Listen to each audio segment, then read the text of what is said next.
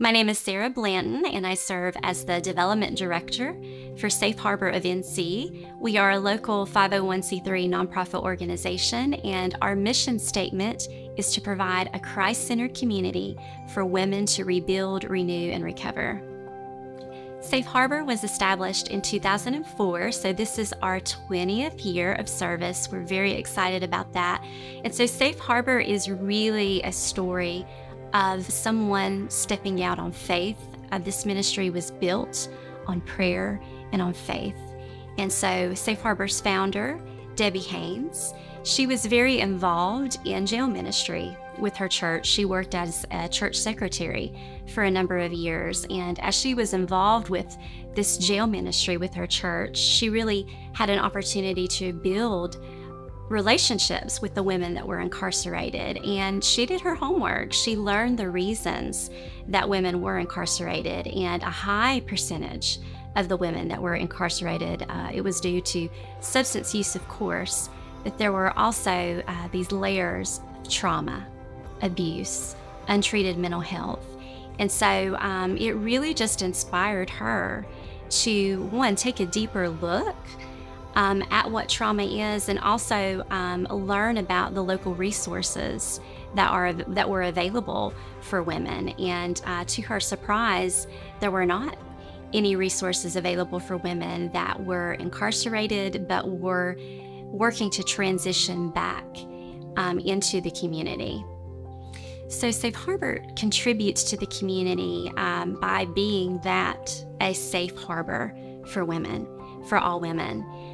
We have immediate and long-term programming for women and children that are experiencing homelessness, for women that are seeking recovery and supports for substance use disorder. We also have some transitional apartments for women in recovery, in addition to a transitional cottage for women that have experienced chronic homelessness.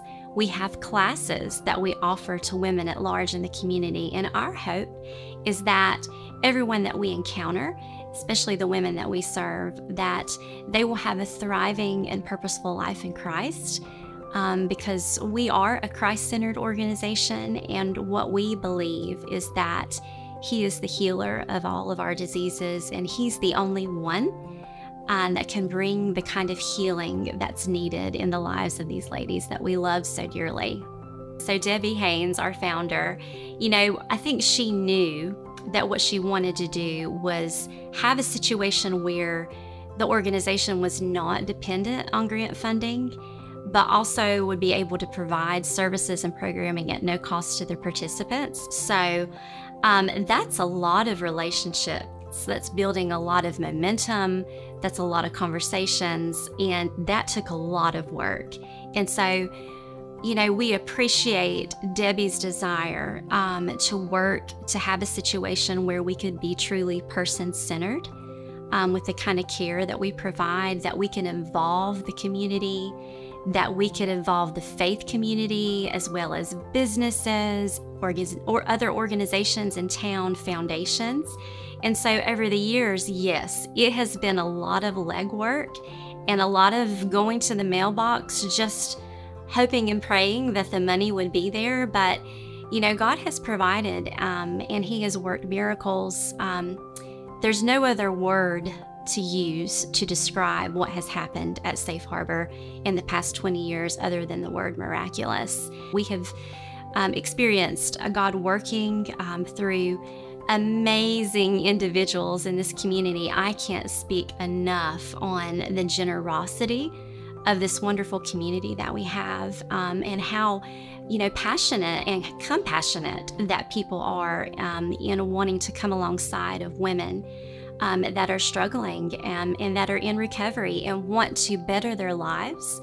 And so what started out as challenges on just generating that support has become our saving grace, because the amount of support that this community has poured into this organization is overwhelming, and it just continually blows my mind and touches my heart, and it touches the lives of the women that we serve.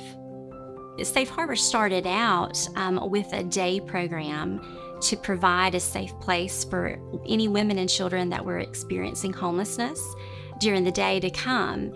And that provided a lot of opportunity for individuals in the community to get involved, to lead Bible study, teach life skill classes, help these ladies get to job interviews. And so, the longer that you work and come alongside of women on their journey to recovery, you learn the hardships that they experience.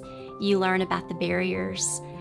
You learn about the ongoing needs in your community. And so year by year, what I love about Safe Harbor is that they continually look to determine what the needs are in their community, and they level up. I mean, they've leveled up every year in terms of programming. So what started out as a day center or a day shelter for women and children evolved into a larger center with adding long-term residential recovery programming for women, and added to that transitional apartments and a social enterprise for women to gain employability skills. And then the addition of our transitional cottage, The Passage. So excited about that, because that gave us an opportunity to experience transitional and wraparound services for women that have experienced chronic homelessness.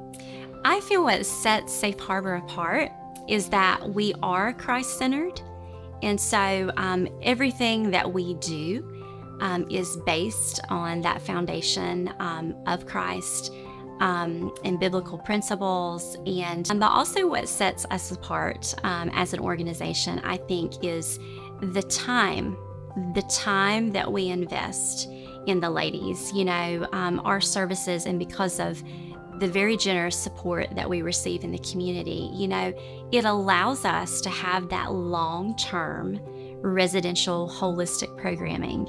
I think there is some misconceptions oftentimes about a faith-based organization. Again, Debbie Haynes, our founder, she really, truly did her homework, and she laid a foundation, and she researched, trauma-informed care, evidence-based practices like cognitive behavioral therapy, dialectical behavioral therapy, motivational interviewing. And, you're able to implement those effective practices, but also weaving the love of Christ, your identity in Christ, throughout all of your curriculum and throughout every aspect of the programming. And that's what makes it transformational, instead of just a transactional approach. Being the hands and feet of Christ and holding their hand and really carefully and lovingly guiding them through this process. And I'm so appreciative of this community for making it possible for us to be able to have that intentionality in everything that we do at no cost to the participants. That's huge. What I cherish most is this is God's business, and He's got a big business. And what I love is that I get to witness miracles happen before my eyes.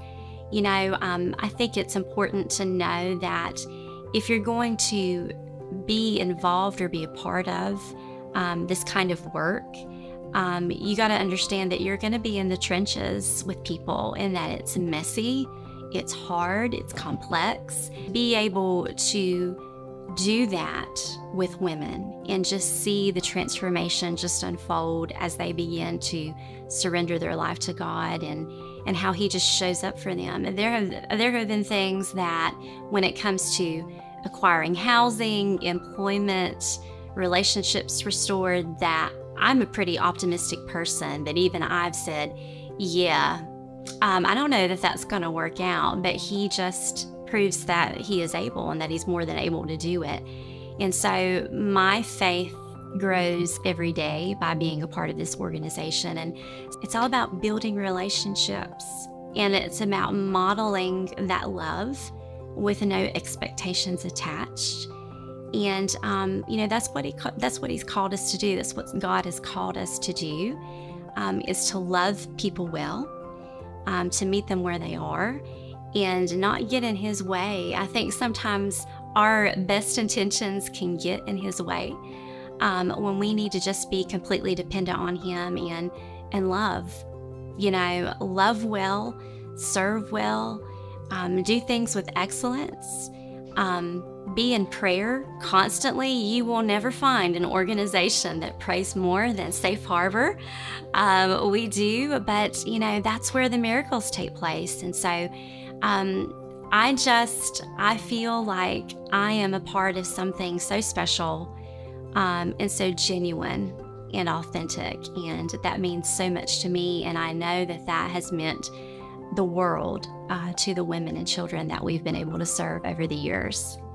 So our goals for the future are to serve more women, to serve as many women and children that we can through these comprehensive services. And as I mentioned before, the needs of women and their families, they're very complex. And so, you constantly need to be innovative with what you're doing to truly meet the needs, the ever-changing needs in your community. Big part of what we do and how we help women and that impact, and the reason that it's so effective long-term, is that we really help the ladies build their community of support beyond Safe Harbor. So that's where your local businesses, your organizations, your churches, your individuals, this is where they all come in. And our thrift store, resource warehouse, we desire to have more thrift stores. If we have more thrift stores, that is helping with the sustainability of the organization, but it's also providing more opportunities for ladies to work, to build skills, to improve their resume. We need vehicles. Transportation is the #1 barrier for women, or for anyone really, in early recovery. And so we have a Hope on Wheels program. And although, the cost of living, can you imagine the challenges that a single mom in early recovery has when she doesn't have reliable transportation? And so we need vehicles. We need financial support, facilities, volunteers, faithful volunteers that will come and build relationships with the ladies and serve meals and fulfill all of these specialty roles. And again, it's all about providing that community, that strong, thriving recovery community of support, and that really ministers to the women. And your life, my life, is changed in that process as well.